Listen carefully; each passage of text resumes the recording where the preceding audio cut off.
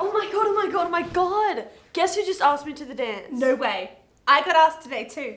Yeah, well, my guy's smart, romantic, gorgeous. Yeah, well, my guy's gonna be a doctor. Yeah, well, is he tall? Yeah, and strong. Yeah, well, is he the captain of the football team? Yeah, and the basketball team.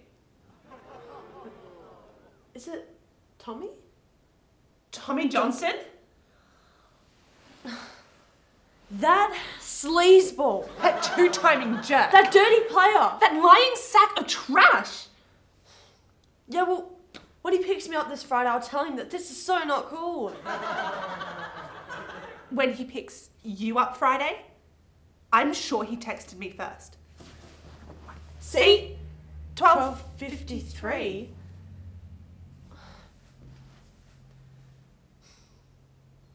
Are you thinking what I'm thinking? Payback. Truth? You don't want the truth. You just want a story. You take a good, normal person and you turn them into your own reality TV show.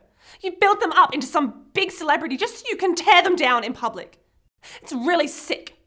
And you know, Christopher Wilde is just one example. He's talented and successful. He has everything little kids dream of having. But thanks to you, he's had to give up some of the best things in life. Freedom, privacy, honesty. So congratulations, you have created a celebrity. But you've wrecked the human being inside. You should be ashamed of yourselves. Is your sister a thief? Is she constantly going through your room and stealing your perfume? Too sweet.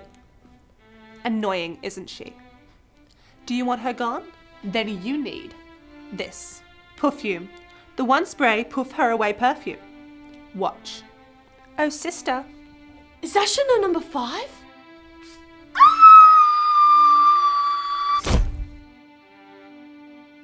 Perfume. Now available at every major retail store.